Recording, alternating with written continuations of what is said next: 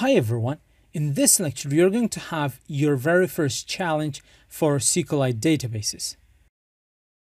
So the way that I've designed these three chapters is that by the end of the chapter you're going to have one gigantic challenge in which you're going to need to use all the concepts that we have talked about throughout the chapter. And this is where you test yourself, you test your knowledge. Usually these challenges, there are going to be three, so one for each chapter, and they're going to get more and more difficult as we get to the final chapter. The reason that I'm saying up front they are going to be difficult is not to scare you away. Again, I'm an honest person, and I want you to have a sense of accomplishment, like a good feeling about yourself when you're done with the challenge. And I believe in your skills. I'm sure you're going to do great. So let's dive into the task description. So it says create a table called students, and within the table add the following columns: student ID, first name, last name, and email address. After the tables are created, it is just one table. Insert 4 records into the database. Once the database is populated with data, query the database to retrieve all the email addresses. Now you know what you have to retrieve. Now for solution, use the following 2 approaches: SQLite module, which is the SQL implementation; SQL Alchemy, which is the abstraction of it. So the way that I'm going to solve this is I'm going to ask you to pause the video. And after 3 seconds, you're going to see my solution. And I'm going to first attempt the first solution, which is empty, and then attempt the second solution. So pause the video. You're going to see my solutions after 3 seconds. All right, so how was the challenge? I'm sure you did great. So let's go first through the solution version 1, which is SQLite module. Perfect. So I'm going to say SQLite. I don't really need to comment it out. It says SQLite. So it says create a students table. So I'm going to say SQLite.connect. We know when we say connect, it is either going to create a database and connect to it, or connect to an already created database. So I'm going to say students, because we don't have that database now, it is going to create a database and connect to it. So we are going to say students. Now, to differentiate these 2 solutions, I'm going to say SQLite and .db. Don't forget the extension. As con, I can just say con. It's a common convention, but I like connection. It's more common that way.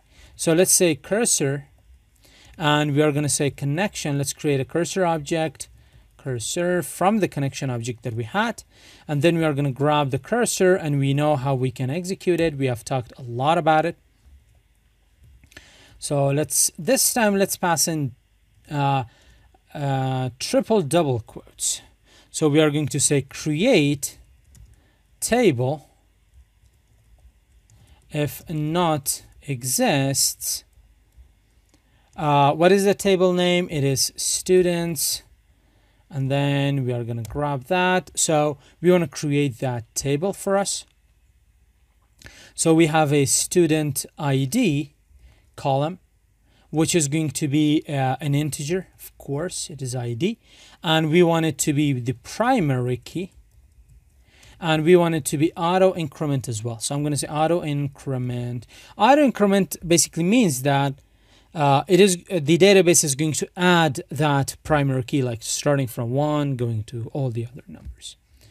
So what is the next one? The next one was the first name. So first name, this is a text. Then we have our last name, which is going to be another text, and then we have our email address. So email underscore at. This is what we have to retrieve. So email address, which is text as well. Come on. Save this. Let's just provide some space there. Let me provide that there as well. Just some indentation. There we go. So there is no errors, hopefully. And then we are going to pass in our records. Now, instead of typing all the records, we already know how we can insert them. So I'm basically just going to insert them. So we have our student records: Alexander, Nancy, Irene, Sarah. These are their email addresses. So first name, last name, email address. Perfect. Now let's execute these records. So we are going to say cursor, because there are more than one records. So we're going to say execute many, and let's pass an insert into. So what do we want to insert into? We want to insert into the students table. I'm going to use the second approach where I provide the column names as well. So I'm going to say first underscore name, and let's pass in last underscore name. Let's pass in email underscore address. Perfect. Values. So I could put it on a new line. So I'm going to say values.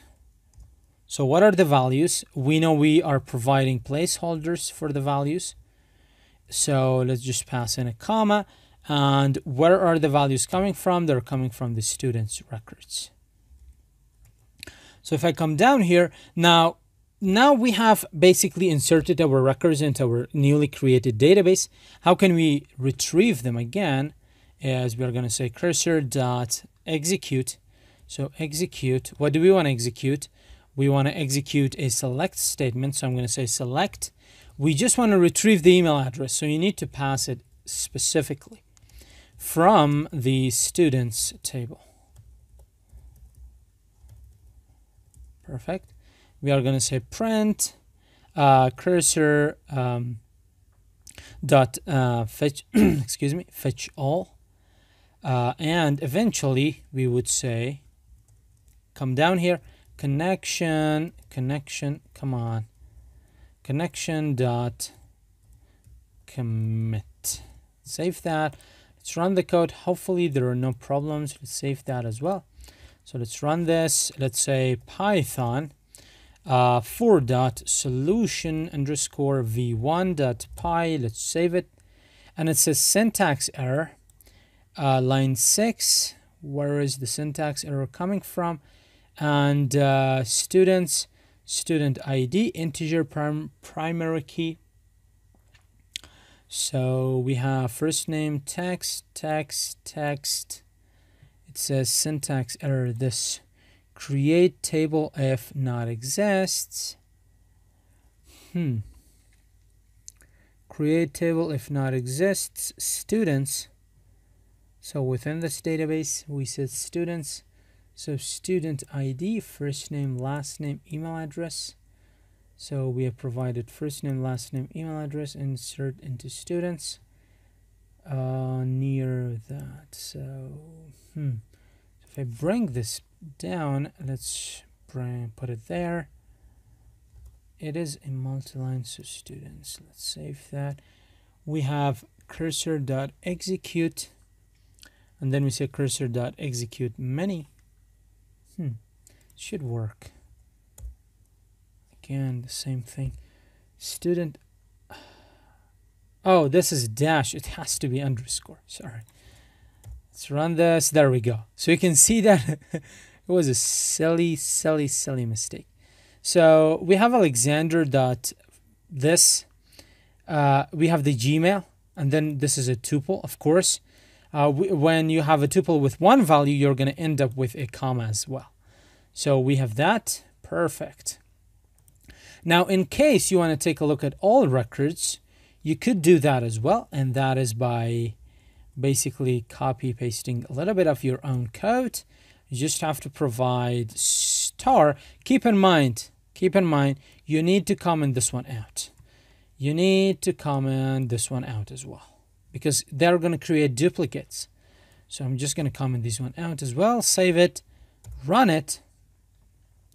The reason that I did this was just to show you the primary key, how the auto increment actually works. So let's go up. There we go. So we have 1. So you did not create, the database created this. So 1, first name, last name, email. 2, first name, last name, email. 3, and then 4.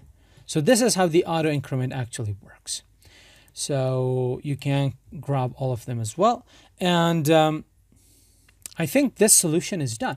we basically, I'm just going to keep this one commented, and it asked to create a table, pass in these 4 columns, and then insert 4 records, and then retrieve the email addresses for those records. So we are done with the first implementation. Let's dive into the second implementation. In here, make sure you are within your virtual environment, because we are going to use this SQL Alchemy. So you're going to say import SQL. You know if you are inside the virtual environment or not when there is no IntelliSense. It's not going to show you anything. So we know that we need to create an engine. So it is SQL Alchemy.create engine. We have talked about this for 25 minutes. So I'm going to say it is SQLite database that we want to work with, // Now I'm going to create another database, and I'm going to say SQL Alchemy.db. Now this line either creates a database and connects to it, or connects to an already created database. Let me clear that and close that. Perfect. Now this is the engine for SQL Alchemy. We need to connect to this engine. So connection, let's connect to it. So we're going to say engine.connect. So remember, this is SQL Alchemy. There is not going to be any SQL code in here. Next up, let's create our metadata, whichever is cool. So SQL Alchemy dot metadata,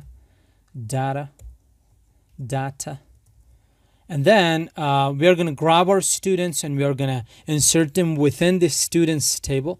So I'm going to create a students object, and I'm going to say SQL Alchemy dot table. Perfect. That is responsible for creating a table. What is going to be the table name? It is students.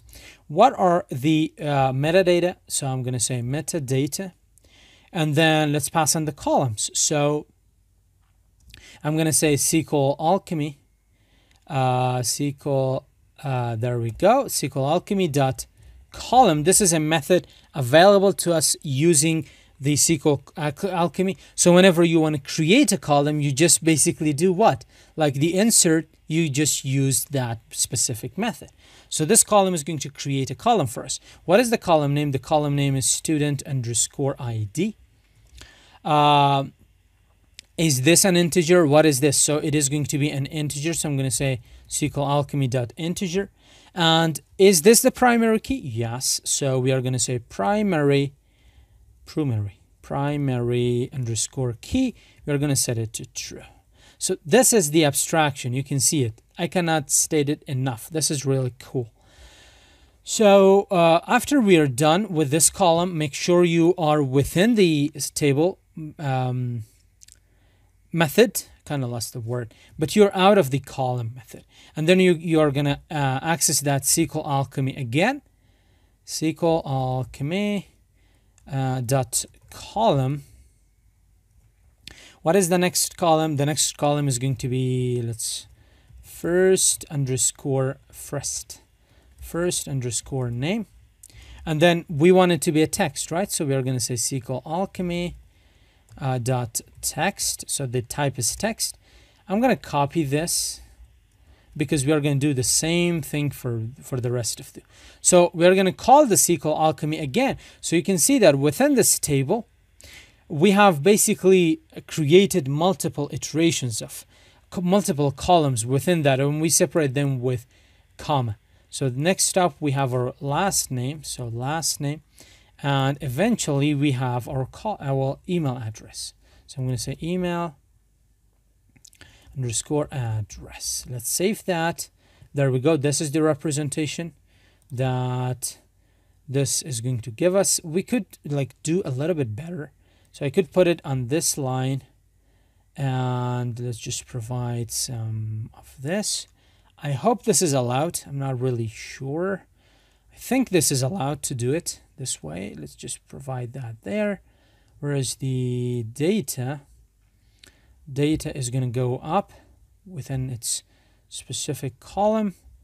So I'm going to go up. Then last name, where does it end? It ends right there. Perfect. Come on, buddy. Oh, I have to provide a space here. There we go. So this is what I'm looking for. And I'm going to provide this at the end. There we go.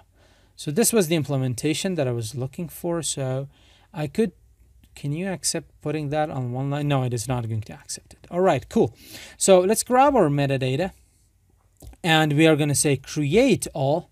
Because we have more than one record, we need to create all of them. Perfect. And we need to pass in the student records. So I'm going to say student records. This is going to be, let's grab the students. So students, not the records, the student object that we created right here, because we want to insert that within that table. And then we are going to say insert, we have already done this. Values, these are all like Pythonic code. I'm going to open up a list, and within the list, we are going to pass in a we are going to pass in like dictionaries. So I'm just going to copy paste that. So what do we have here? So we have one dictionary that this is the first dictionary. This is the second one. This is the third one. In case this is not readable enough, this is the fourth one. So within each dictionary, we have key values. Key for the column names, values for the column records. First name key, the Alexander is going to be the value. Last name key, Honnold value. Email address key, alexander.honnold@el.cool is going to be the value. Basically, this is going to take a lot of time for me to write out. Now, we are going to say connection. Let's execute this. So execute student records. And then we know that which one is going to give us a selection, a result proxy and a result set. Now, because we are actually not interested in result proxy, we just want to select the email addresses. So I'm going to say selection instead of query. I'm just going to call it selection query. And I'm going to say SQLAlchemy.select. So what do we want to select? We want to select from the students table dot columns, perfect, dot email underscore address. Perfect. This is going to return to us a query. We need to execute the query as well. So I'm going to say selection. I'm going to call it result. So I'm going to pass in this. Let's grab the connection dot selection dot execute. Sorry, we need to execute this query. So basically, I'm just going to copy that and put it here. Now that the query is executed, we end up with an iterable. This selection is an iterable. How can we iterate over it? So we're going to say print selection. My computer is really overheated. That's why it's not a bug. It's just my computer doesn't work properly. It's even though it's very powerful, but I guess VS Code is even more powerful. So we are just going to say fetch. Oh, let's save that, and hopefully, crossing our fingers, there is no error. So we're going to say Python for.solution underscore v2.py. Let's run it. Oops, this is the first one. So SQLAlchemy has no, we need to activate our environment as well. So let me activate it. It says it is already activated. So let's take a look at that. So if I say exec, perfect, pip env shell. All right, clear this. Let's run solution version 2. So again, so now we know that it is actually an error. So it says it doesn't have integer. Oh, the reason for that is this is lowercase. This has to be uppercase. So integer, uppercase. These three texts, they should be uppercase. They should have uppercase T's as well. So let me run this code again. And voila. There we go. We have done it. So we have our email addresses. Because this tuple has only one item, that's why there is an extra comma. We have talked about how we can create a tuple with one items before, like right in the start of the course. So what we did was we solved the challenge in both of the ways using the SQLite module and the SQLAlchemy. Alchemy, whatever it is you want to call it. And it has been fun. So that's it for this lecture and for this chapter. I hope you're ready for more advanced and more expert stuff. because coming up we are going to talk about MySQL and then Postgres. See you in those chapters.